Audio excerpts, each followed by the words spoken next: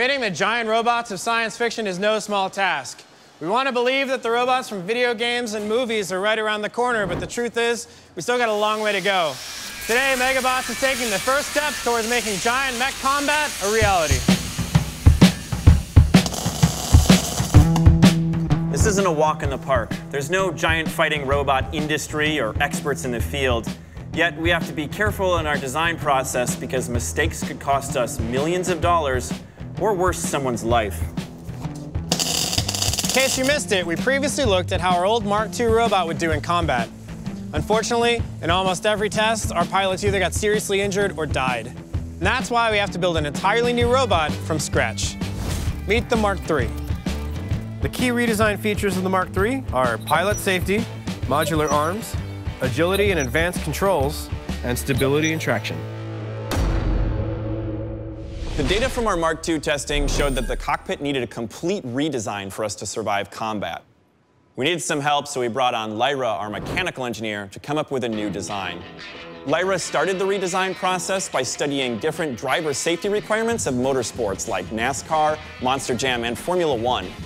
Once we had all of our requirements, she was able to mock up a full-scale model of our new cockpit.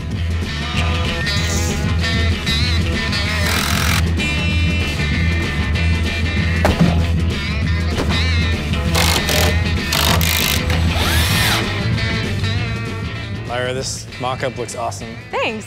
In our testing, the cannonball looked like it was the most fatal. Can you talk to us about how Matt's not going to catch a cannonball with his face? Please don't let me die. Yes, as you saw, it went straight through the front. To prevent that, we now have a layup of many materials. On the outside is metal armor plating.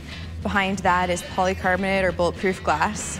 Behind that is a rubber spring dampening system to take out the shock load. And then behind that is the roll cage, which you can see the mock-up of right here. Anything that hits the slanted part of the canopy will also be sent off the top and ricochet. So 4 layers of protection. 4 layers of protection. So I remember from our previous test, the robot falling over was pretty traumatic for the pilot. What type of protections do we have to keep Dee and I from getting a concussion?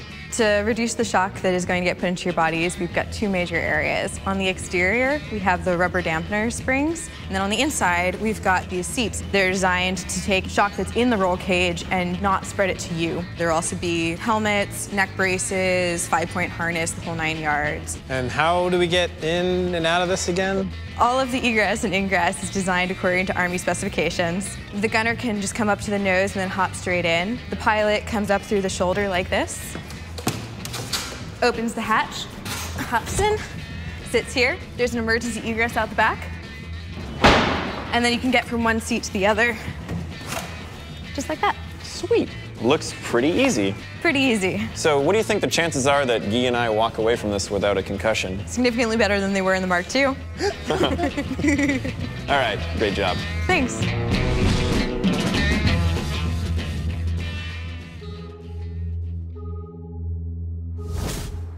Welcome to the Armory.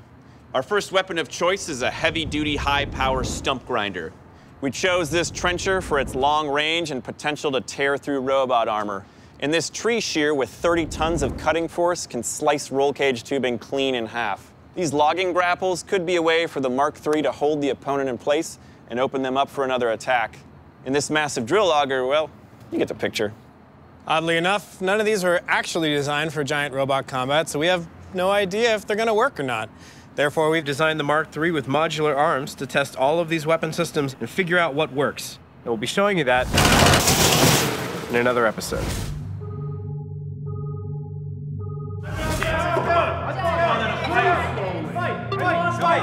There's an old saying in boxing that the best defense is not getting hit. The Mk.II had no good way to dodge a punch. Its ankles and its hips were frozen, and it could only sit down and stand up. We'd take every single hit right on the nose. We want to redesign the Mk.III so it can bob and weave like a really big butterfly. We've designed the Mk.III to be a humanoid robot, so it makes sense to study human combat techniques. And that's why we're going to throw our mechanical engineer, John, in the ring with a professional boxer and see what he can learn about punching and dodging. Start off with the jab. You're going to extend and twist, and then it returns exactly back to your chin for defense. Always keep that stance and always readjust in between. It's going to be pivotal for your movement.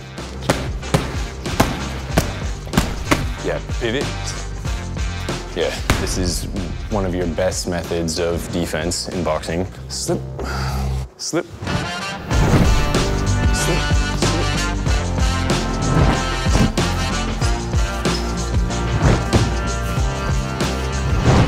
All right, John, what'd you learn? Well, I learned that it's way easier to take notes on a clipboard when you're not wearing boxing gloves. I also learned that to be an effective fighter, a boxer needs to use his shoulders and his arms, his ankles, his knees, hips, his waist. If we're gonna make a giant fighting robot, we're gonna need all of those things. And all of that's gotta work together. So you think we'll be able to dodge a punch? We can make the robot float like a butterfly and sting like a bee. Awesome. A really big bee. Let's do it. The Mk.III will be highly complex with over 20 joints and actuators. Coordinating motion in all of these joints would be way too much work for one driver to do manually. Miles, our electrical engineer, and the team at IHMC Robotics have been solving problems like these for decades. Think about when you walk. You don't think about the angle of your ankles, knees, and hips. Your brain coordinates all of that motion for you. In the same way, we need a centralized control system so that when the driver tells the robot, dodge to the right, the robot just does it. We've covered pilot safety in the cockpit, interchangeable weapons, agility of the robot's legs, and the beginnings of a centralized control system. But there's one last thing, the foundation of the robot. We need some new treads on this bad boy, and we think we know just the people who can help.